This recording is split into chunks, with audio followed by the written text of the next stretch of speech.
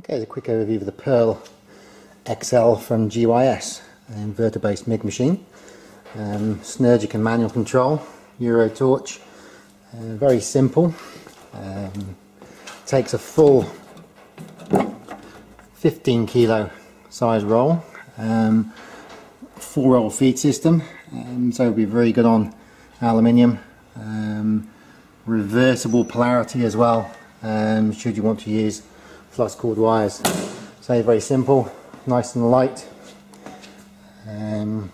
Quick fit gas connector on the back, so you can disconnect the gas hose if you want to use gasless on site. At the moment, as you can see, she's now running on a 20 metre extension lead, goes right around the workshop and back down. Very efficient off the mains. Okay, quick look at the internals on the XL. Inverter based technology, obviously very small.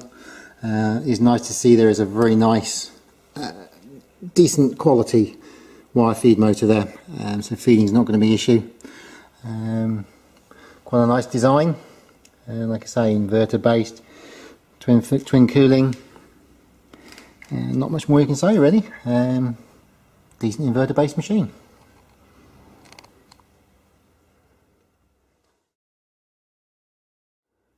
Okay, so we'll turn her on and see what we get.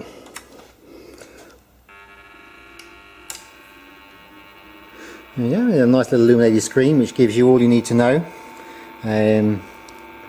Material to be welded, the gas being used, the diameter, plate thickness and wire feed speeds. We've got 4.5 meters per minute there, 1.5 mil plate thickness.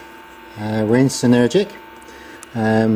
As you can see, we can bias the throat depth there, minus and plus, which is basically a volts trim, and the effect of more or less wire, as you can see on the graphic. So 0 will be synergy, and as we go up on the plate thickness, we can see the wire feed speed increase with it. So basically on 0, wherever you set this, it's going to weld lovely.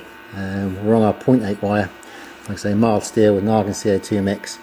It's just a matter of welding. So let's do a little weld and see how it welds.